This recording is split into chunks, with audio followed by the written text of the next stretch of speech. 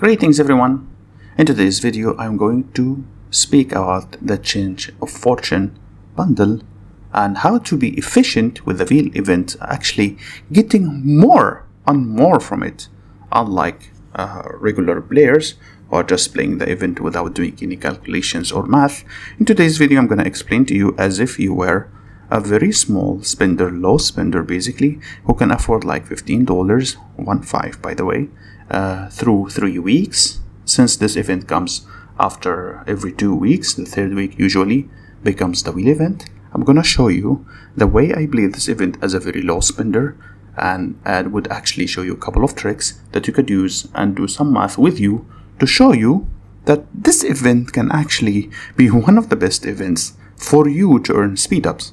However, if you decided to use your gems on this event, your value will be little less. No, it's gonna be less, not little less, less. The reason is simple.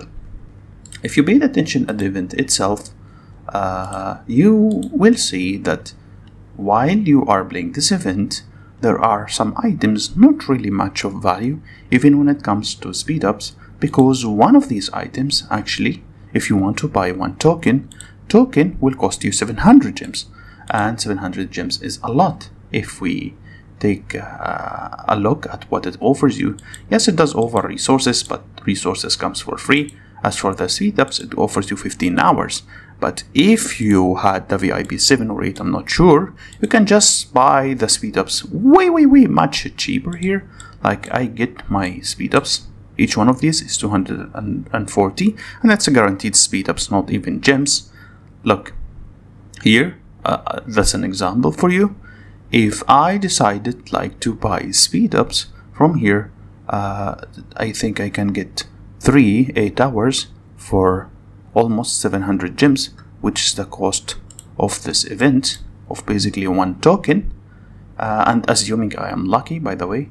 So if I'm going to buy and invest this event, I will first pay attention to the type of the wheel. For example, I don't like this hero. I never was a fan of infantry, and I really don't agree that she's the strongest, even if people are saying so. Let's say I want to save up for a future hero. What I'm supposed to do? Look, you have 3 tries.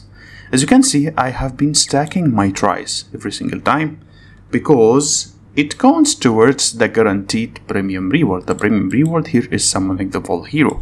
So for example, if you used your 3 free, I use my 3, they will be taken over until the next event, and so on. It doesn't matter. This transfers to every single event.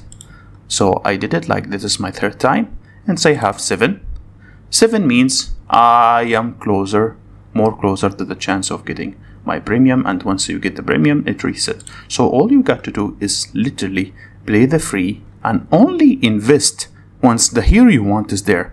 But do not ignore the 1st and 2nd bundle. And the reason is, look, the reason for this is the following. During the events, if you try to purchase, for the love of God, if you try to purchase the bundles, they have 2 deals. The first deal offers 5 only. The second deal offers 10, which is way much better. Let's buy the 10, and then you will understand why I do not go above 10. Now I bought the 10. If I decided to buy the $20, I will lose 25% value of the bundle. You are going to lose value of the bundles. Like, look, now you are losing 25% if you decided to spend more money. So that's what I usually do. Okay, I wait up and I get the 15 every single week. So for example, as you can see, I bought the tokens and I never use them. The token still goes all the way with you. Like whenever you have a new event or something, you can just play the event using those discounted bundle and play yours, while at the same time having more chance or higher chance of getting the premium reset. But if you decided to invest from here, you will be forced to spend a lot of gems. And keep in mind something.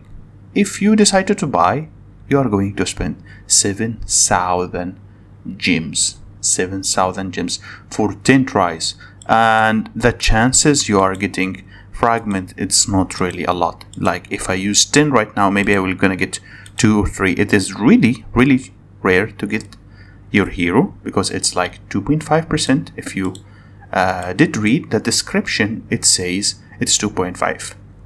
But it says here too, each day you can enjoy 1 free spin that does not count towards the total spin limit, but it does count towards the premium reward, which means if you keep being patient, the next time you put your tokens alongside, you will start with an extra push of the upcoming hero. Like let's say you have used your free tries right now and you didn't get the hero you want. The next time this wheel comes, or a new hero comes with a new wheel, you can actually abuse this and get the premium on the new hero alongside a reward, because you are patient. You have been patient and you put only the $5 and $10 and you never use them, and the tokens do transfer for the next wheel, which again is going to reward you more. So if you are a patient person, you are going to get more rewards, and that's what I actually wanted to explain to you through this video. Point number 1, use your free tokens. Point number 2, buy the $5 and $10 only. Point number 3, get the profit and use your tokens during the wheel that you want. And never invest in a single wheel unless you really are prepared to pay a lot of money. But honestly, this bundle is one of the best bundles in the game that would offer you speed ups. Because as I said, if you just hit the speed up once, then you have gotten already a higher value than a $5 bundle. That's it guys, and have a wonderful day.